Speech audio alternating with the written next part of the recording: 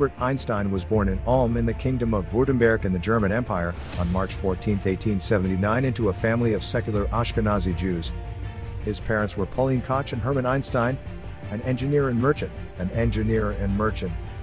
When the family relocated to Munich in 1880, Einstein's father and his uncle Jacob established Elektrotechnische Fabrik J. Einstein & C., a business that produced direct current electrical equipment. From the age of 5, Albert spent 3 years in a Catholic elementary school in Munich. He was sent to the Leupold Gymnasium at the age of 8, where he completed his advanced primary and secondary education until he departed the German Empire 7 years later, because they lacked the funds to upgrade their equipment from the less effective direct current DC standard to the more efficient alternating current AC standard.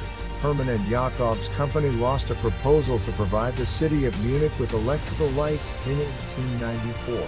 The Munich factory had to be sold as a result of the loss. The Einstein family relocated to Italy in pursuit of employment, first to Milan and then to Pavia a short while later. When the family relocated to Pavia, Einstein, who was 15 at the time, stayed behind to complete his coursework at the Leupold Gymnasium.